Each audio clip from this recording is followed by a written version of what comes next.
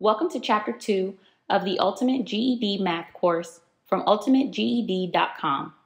In this chapter, we will be looking at operations on whole numbers. We will be looking at addition and subtraction in this video, and we will look at other operations like exponent, multiplication, and division in subsequent videos. This video is going to be brief since most students are familiar with this topic. We have a full video with about 10 examples on addition and subtraction of whole numbers from our pre-algebra course. We'll put a link in the description for those who need extra help. Question 3. John sold $345 worth of goods on Monday, $843 worth of goods on Wednesday, and $1,524 of goods on Friday. How much money did he receive on those 3 days? Do not use a calculator. You are usually not allowed to use a calculator on GED math questions involving operations on whole numbers. This question is asking for the total amount of money. You will therefore have to add the three amounts. The work involved in adding whole numbers is to align the numbers from the unit column or the right, add them starting from the unit column and carry values to the next column if you have two-digit values. So here we have 345, then 843, and then 1,524. Please make sure they are aligned starting from the unit column. That's the right. It cannot look like any of these. All three numbers must align at the right. Let's add, starting from the right. 5 plus 3 plus 4 is 12. Because it's a two-digit number, we will put the 2 here and carry the 1 to the next column. We move to the next column. We have 1 plus 4 plus 4 plus 2. This is 11. Again, this is a two-digit number. We will keep the 1 and carry 1 to the next column. We move to the next column.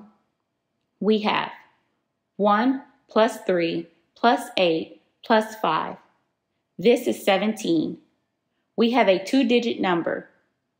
We will keep the 7 and carry the 1 to the next column. Finally, we have a 1 plus 1 here. This is 2. So our final answer is $2,712.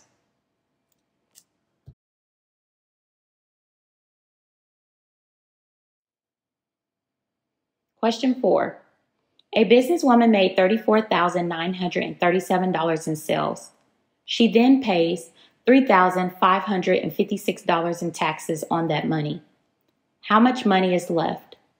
Do not use a calculator. This is a typical subtraction question.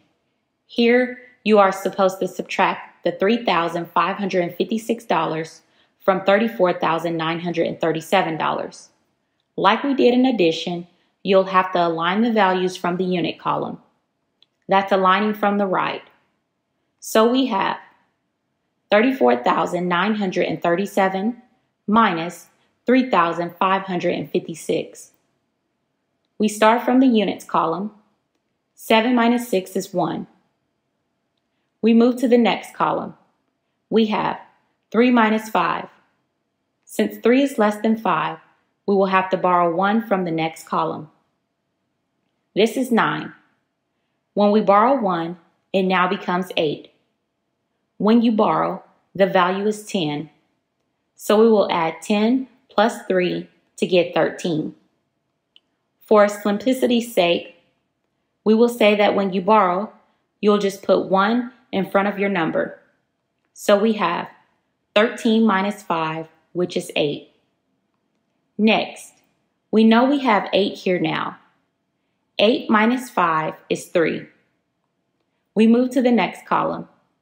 4 minus 3 is 1. Finally, we have 3 here. Nothing to subtract from. So we have 3 minus 0, which is 3. So the amount of money left is $31,381. We will end this video here.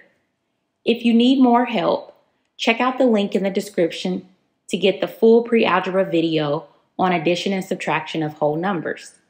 Please like, share, subscribe, and turn on your notification. It's extremely important you watch our next video on exponents and all subsequent videos. Thank you. Have a great day. See you in the next video.